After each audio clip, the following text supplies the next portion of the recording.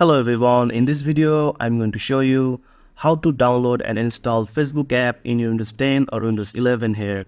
So first of all, you just need to go to the search bar here, or you can just go to the start menu and click on the start menu here. So as you can see, I have already installed the Facebook app here. So to install the Facebook app, you just need to go to the Microsoft Store here.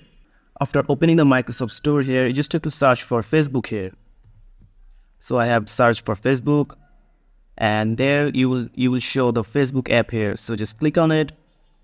So in my case, I have already downloaded and installed the Facebook app in my PC or laptop here in the Windows 10 or Windows 11 here. The process is the same. In your case, you will have an option called get or install here. So you just have to click on get or install. It will start to download and it will install in your PC.